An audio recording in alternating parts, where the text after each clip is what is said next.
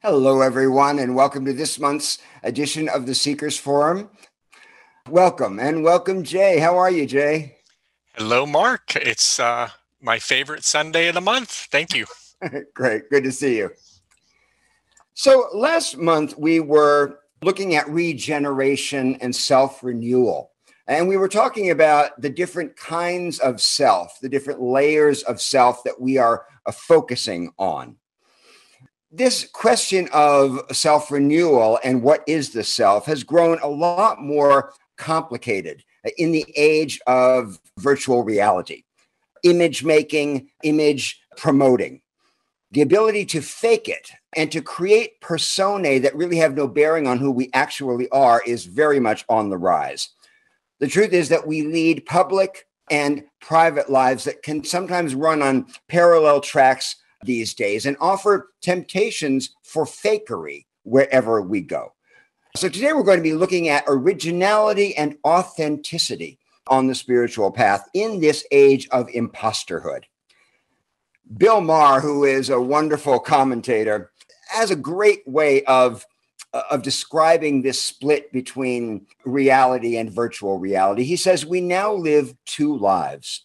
There's the real us, the person in a kitchen or a bar who speaks like a human with trusted friends. And then there's what we call our avatar.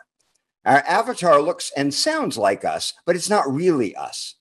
It's the persona we adopt in any sort of public sphere, which now includes followers on Twitter, Instagram, Facebook, and so on. Americans today crave any kind of authenticity because our avatars are just so full of it.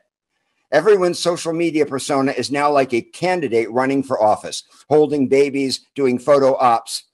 Facebook should really be called Two-Faced Book. In movies, avatars are more interesting versions of ourselves, flying around doing whatever they want. But your avatar on Facebook isn't better or stronger or faster than you are. It's just prissier. Its great superpower is that it remembers birthdays.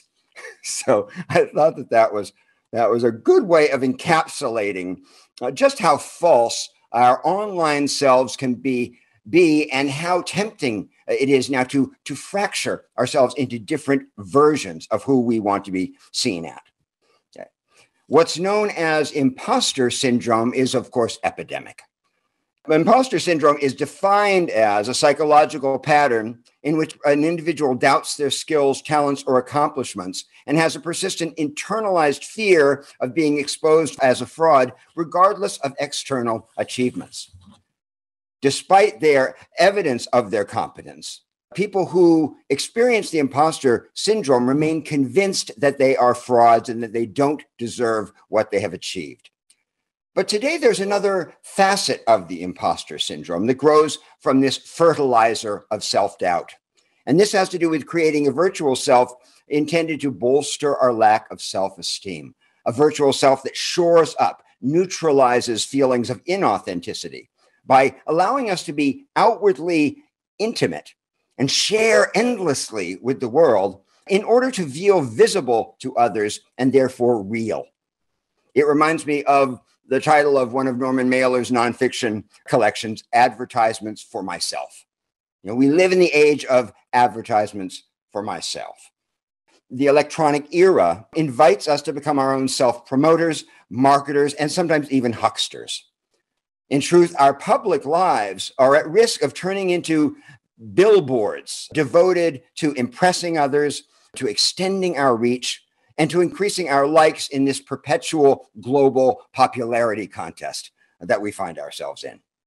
Rather than bolstering self-confidence, this campaign of ego expansion actually increases loneliness, competition, and an unhealthy kind of self-consciousness. In the happiness paradox, as it's known, it shows that social media, people who use social media are proportionately unhappy in terms of how much they find themselves online.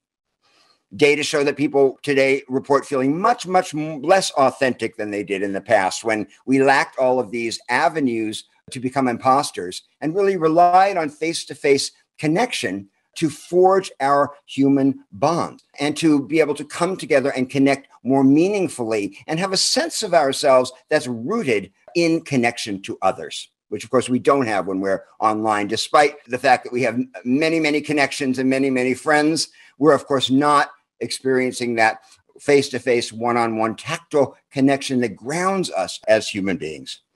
Depression rates were already high before this pandemic forced us into isolation. And we've learned that as wonderful as Zoom is and Skype, it's great that we have these means. Virtual contact is never enough. It doesn't replace that 3D interaction, which settles our anxieties and grounds us and helps us to feel more real. Also, these tools of self-obfuscation, these tools of imposterhood, these many ways of falsifying ourselves, play on our worst instincts and our worst insecurities. Bullying, scamming, manipulation, trolling, misrepresenting who we are. The illusion of authenticity actually provides ground cover for dishonesty and exploitation. So in other words, we can seem to be enormously self-revealing, transparent, and intimate, while actually using it as a cover-up for what's really going on with us and who we actually are. Think about reality TV. Viewers are supposedly given an unvarnished access into other people's private lives. But like audiences at a magic show, they're never told the tricks of the trade. In fact, that these shows are largely scripted, they're rehearsed. Many of the on-screen situations that we witness have been edited and revised for dramatic effect. Instead of reality, we're actually offered fantasy representations of lives that we believe we're witnessing in the raw. This illusion intersects with this growing phenomenon that we now call alternative facts. Alternative facts. This is a whole new subset of reality that has set in over the last few years in the political world and is actually spreading into other areas of our lives. According to the law of alternative facts, truth is a relative, malleable thing with no final empirical bottom line. Reality itself is subject to multiple choices, to cherry picking, and to outright denial. It can be edited to satisfy different demographics for different goals and at different times with shocking impunity, as we've seen in our social discourse over the last few years. This distortion and smearing are no longer real. Of course, we know that millions of people subscribe to alternate facts without any apology, and they revel in the ability to do so, to live in this realm of fake results, which of course they believe is real. Video manipulation can be used to fracture reality even further. A little bit of editing or slow down a video, and you can make an eloquent person sound drunk. You can make a scoundrel sound virtuous. The effect of this ability to shift reality, to alter our impressions of reality, is extremely demoralizing and dispiriting. In fact, it is offensive when we realize that reality itself can be manipulated so shamelessly to serve ideological agendas. It can lead to a terrible sense of malaise, as we know from cults and authoritarian regimes, where disconnection from reality is used to brainwash members and to suppress the gullible masses. When it no longer matters how you win, as long as you do, and when the ends justify the means, civilization begins to decline and spiritual sickness is on the rise. It's as if a kind of vertigo hits us when the world tilts this way and when it gets out of kilter. It's like Yeats said in his wonderful poem, The Second Coming. Things fall apart, the center cannot hold, mere anarchy is loosed upon the world. The best lack all conviction, while the worst are full of passionate intensity. Isn't that great? Things fall apart, the center cannot hold. Mere anarchy is loosed upon the world. The best lack all conviction, while the worst are full of passionate intensity. This vertigo that's caused when reality tips and splits and forms alternative versions of itself leads to a kind of spiritual nausea described by the existentialist. It's this sickening anxiety before the unpredictable shifts of an uncontrollable universe. Unable to find solid philosophical ground, we begin also to doubt our own integrity. And this is where the rubber hits the road. Okay, it becomes harder to be fully human. We begin to confuse ourselves with our own social avatar. The difference between the two, between this invented self and the true self, becomes harder to distinguish. It's harder to tell the difference between what's authentic and original and natural and spontaneous and what is imitative, concocted, and transactional. And this is so important. We live in a hyper-transactional age when it feels like everything and everyone is up for sale. But when the thing you're bartering is yourself, your image, the truth of who you are, you may have entered into a pact with the devil. And this can extend from big things, dramatic things, to smaller things that are acceptable but questionable.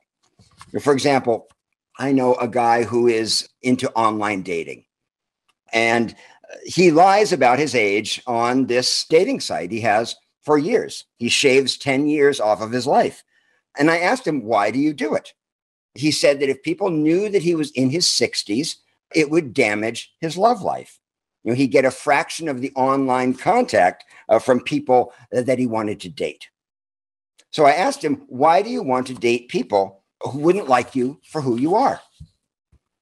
And he appreciated that. He appreciated the point intellectually, but he rejected it emotionally, meaning that while he couldn't deny the empirical truth of the falsehood, there was another truth that it covered up. And that was the truth that if he lies, he can have what he wants. And if he doesn't, he believes that his love life is going to suffer.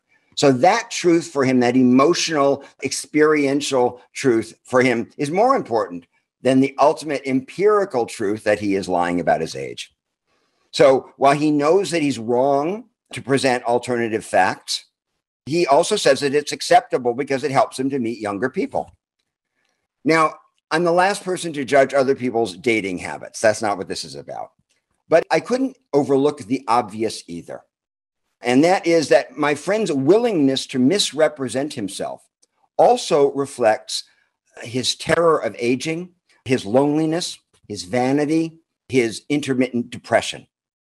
Also, his cynicism and a deep doubt, which is shared by many people, that what really matters in the end is getting as much as you can, while you can, however you can, while you're here in this brief span on the planet.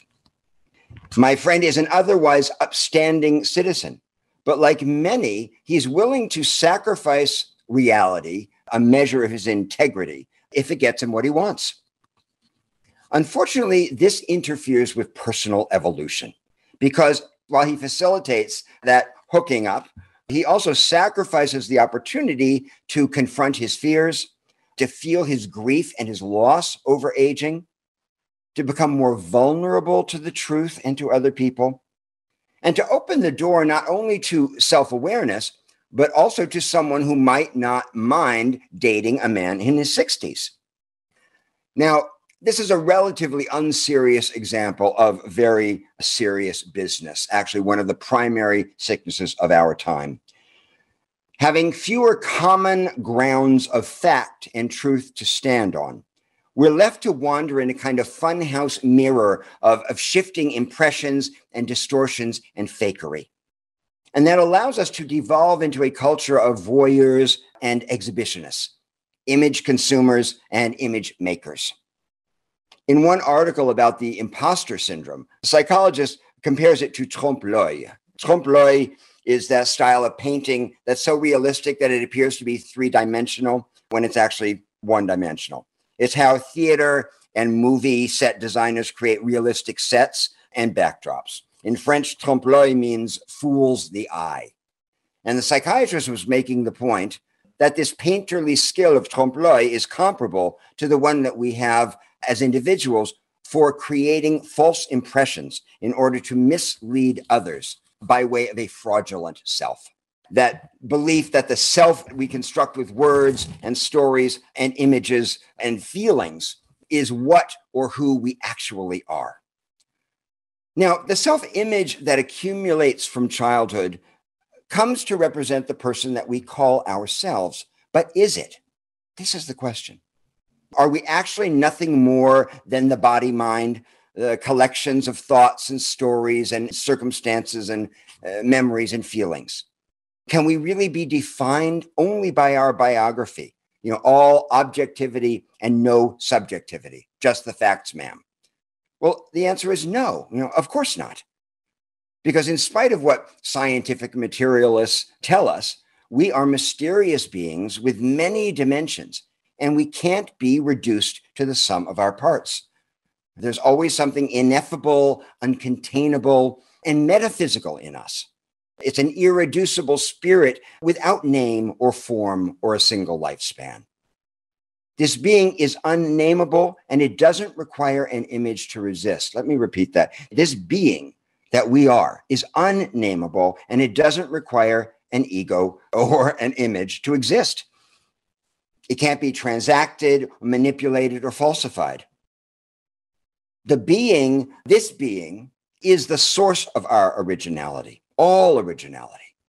It's the divine force that transcends language, and it's endlessly procreative. It's endlessly producing forms and pouring them into the world. That's where our originality comes from, not from the mind-made self. When we tune into this source, that's when creativity surges for us. That thing that is latent in you, the spiritual being in you that's covered up by your image, can finally shine forth. And that brings a profound sense of authenticity, self-belief, self-reliance, self-confidence. It's the confidence that says, this is who I am. I don't need to please you. I honor your originality as well as my own, but I'm not afraid of the truth. I'm not afraid of the truth. That's where that confidence comes from.